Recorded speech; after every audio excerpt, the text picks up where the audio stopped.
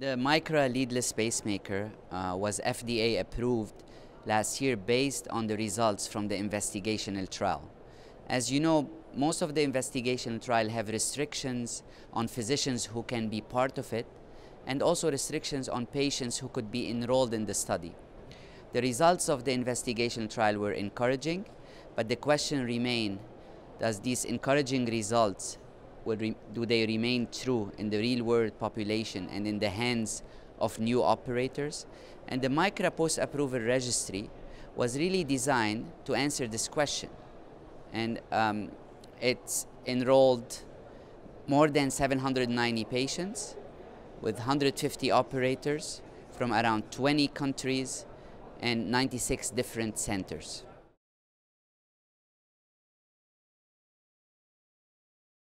The design, it's a prospective registry that enrolled all comers, any patients who was offered to be implanted with a leadless pacemaker and met the clinical indication for a single lead pacemaker was offered to be part of this registry.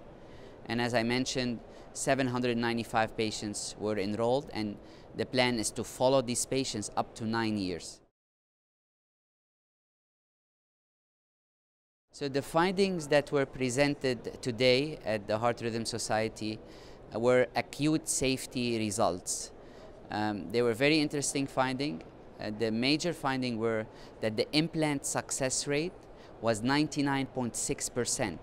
Out of 795 attempted implant, 792 were successful.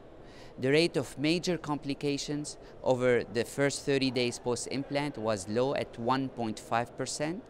Very importantly, what was noted is the low rate of pericardial effusion, low rate of infection. There was really one infection treated with antibiotic, one dislodgement where the device remained adherent to the right ventricle.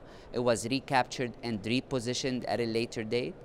There was one pericardial effusion that met the predefined definition of a major complication, but there were 2 overall that required pericardiocentesis. The rate is 0.13% for pericardial effusion and 0.26% when you count the 2 that required drainage.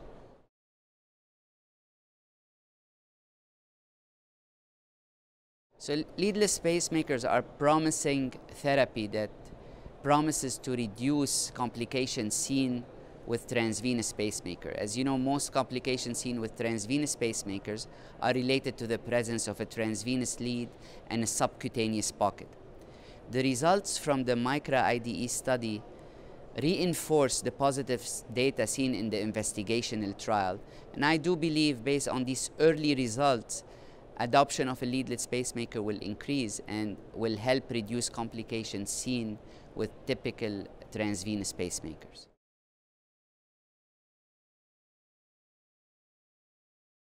So the results of this study are mainly acute results, so early results. It will be very interesting to see how these devices perform 5 years down the road or 9 years down the road. And the Micra post-approval registry is designed to follow up these patients for up to 9 years post-implant. And the results, I believe, would be very interesting once they are available.